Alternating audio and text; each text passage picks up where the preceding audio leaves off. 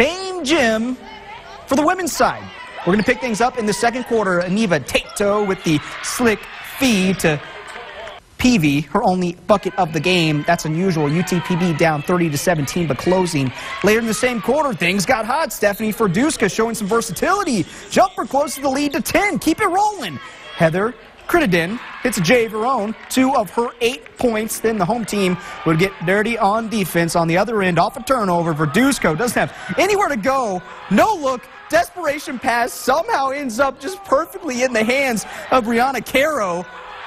Sometimes you make your own luck. Sometimes you hit a 3. Sometimes you have a team-high 15 points like Caro. UTPB went into halftime down 33-28. The Falcons outscored Eastern New Mexico 19-5 in that second quarter, and this one came down to the very end. The Falcons lost on free throws in the final 20 seconds of the game. Falcons fall 63-61. They are 0-1 in conference play, and they also play Western New Mexico on Saturday.